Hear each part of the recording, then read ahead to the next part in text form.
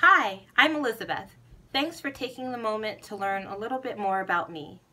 I am 30 years old and I was born and raised in Washington, D.C. I'm a family woman, an avid reader, but sadly and most recently, I am also blind.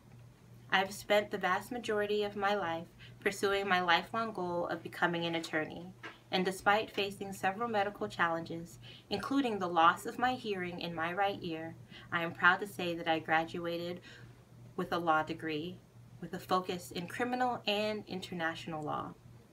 While preparing for the Maryland State Bar, my health took a turn for the worse, and in June of 2015, I was diagnosed with pseudotumor cerebri, a serious neurological issue that has slowly taken away my vision.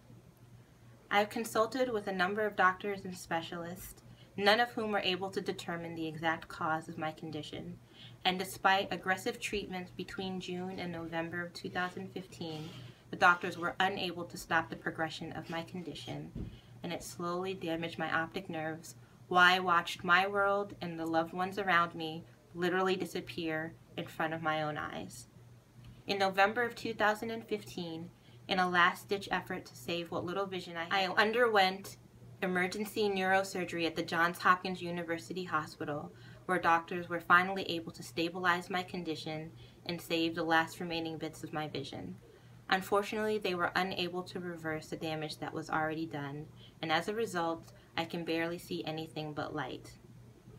Living my life as a person in the visually impaired community has definitely been a challenge, but I am not yet ready to give up the fight. I still have so many aspirations for myself, including becoming the amazing lawyer that I set out to be. This is where I need your help. I've been accepted to participate in the Stem Cell Ophthalmology Treatment Study sponsored by the National Institute of Health and headed by Dr. Stephen Levy in Connecticut. The study aims to use self-harvested stem cells to regenerate optic nerve function and to reverse vision loss.